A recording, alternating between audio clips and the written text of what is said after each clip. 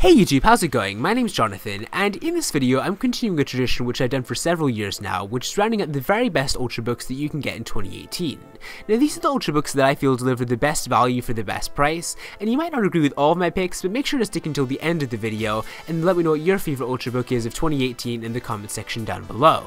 Now getting right into the video, coming in at 5th place is the Microsoft Surface Laptop, which is a full-on traditional laptop designed by Microsoft. From the Italian imported fabric decorating the keyboard to the gorgeous 13.5-inch 32 pixel sense display, there's a lot to like about the Surface Laptop in terms of design and aesthetics, and when you spend a little bit more time with this machine, you'll find a computer that's actually a lot more competent than Apple's more expensive 12-inch MacBook. You're getting a minimum of an Intel Core i5 processor, 4GB of RAM, Intel HD Graphics 620, and an 128GB SSD, but you can obviously scale that way up, and honestly my only big complaint about the Surface Laptop is the fact that it runs Windows 10s, which definitely limits the amount of things that you can actually do on this machine. I really feel like Microsoft should have just put the full version of Windows on here to make it as functional as possible, but again, that's a trade-off I'm kind of willing to make considering how well designed this computer is. Now moving right along to 4th place, I'm giving the nod to the Asus Zenbook 3, which is another computer that's going to make you think of the 12-inch MacBook. This is one of the thinnest and lightest laptops out there, but it actually packs a pretty decent punch. You're getting an Intel Core i5 or i7 processor, 16GB of RAM, and 512GB of storage, and the screen looks really nice. It's a 12.5-inch Full HD display. There are just a couple trade-offs that you're going to be getting with this laptop. First is the keyboard. Asus kind of tried to imitate what Apple did with the butterfly mechanism for the keys, but they definitely didn't quite succeed, and the keyboard just has the effect of feeling kind of mushy. And then also the fingerprint scanner for this laptop is actually in the top right corner of the trackpad, which is going to make dragging your finger around a little bit more concerning.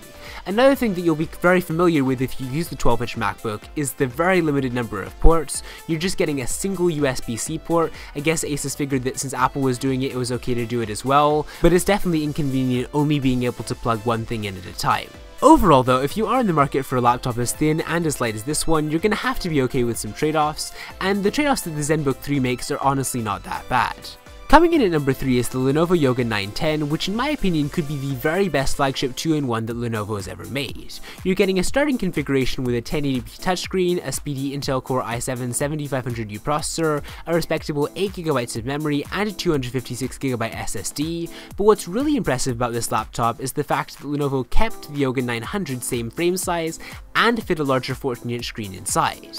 The trade-offs that you're getting with this laptop are the fact that it heats up and gets loud fast, and also the battery life is definitely nowhere close to what Lenovo is advertising. Lenovo says it gets about a 10-hour battery life, but realistically you're probably only going to be getting about 4.5 hours of use out of this laptop if you're watching movies or doing anything that keeps the screen on the entire time. Speaking of watching movies though, the Yoga 910 screen delivers a really amazing picture, it's got much slimmer bezels than before, and the laptop also sports really amazing speakers, so there are a lot of really good reasons to go out and get this as your Ultrabook pick for 2018.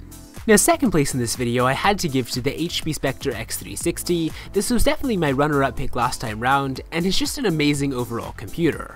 It's among the first to sport the 7th generation Kaby Lake processors, but it's way more than just a CPU upgrade. It's thinner and lighter than it was before, and it's actually even more stylish, and this was already one of the best looking computers on the market. This time round the Spectre 360 is only 13.8mm thin, and it only weighs about 2.8 pounds, so it's a whole lot more comfortable using tablet mode than the old version was. To accommodate the new thinner shape, HP's changed up the hinge mechanism, and they've also reduced the keyboard travel, but it's still just as comfortable to use as it was before. The only significant downgrade is the fact that the SD card reader is gone, as is the HDMI video out gone, in exchange for 2 USB-C ports. Another thing I really do like about the Spectre X360, especially in comparison to the Lenovo Yoga 910, is the fact that this actually gets really good battery life. HP says you'll get up to 15 hours, I don't know if you'll get exactly that much, but you should get about 7 to 10 hours of use on an average charge. If you're looking for an all-around excellent hybrid laptop, and one that can actually be scaled up to an Ultra HD display, the HP Spectre X360 is definitely the choice for you.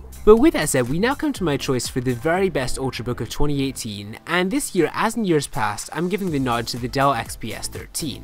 Look, this has been one of my favorite laptops for many years now, and the latest update of the XPS 13 is even better than before. It's got a new stunning 4K Ultra HD display option, and then also a beautiful new color option called rose gold on alpine white. For its baseline price of $999, you're getting an Intel Core i5 8th generation processor, 4GB of RAM, and 128GB SSD, but you can scale this laptop up a ton. You can scale it up to an i7 processor, you can scale it up to 16GB of RAM, you can scale it up to that beautiful QHD Plus 3200 by 1800 touchscreen I already mentioned, and you can also get it with up to a 1TB SSD inside.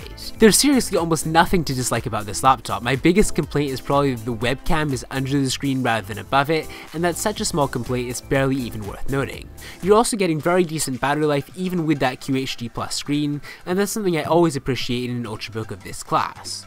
With that said though, let me know what your opinions for the best Ultrabook of 2018 are in the comment section down below. Give this video a thumbs up if you enjoyed it and you thought it was helpful, and with that said, I will see you next time.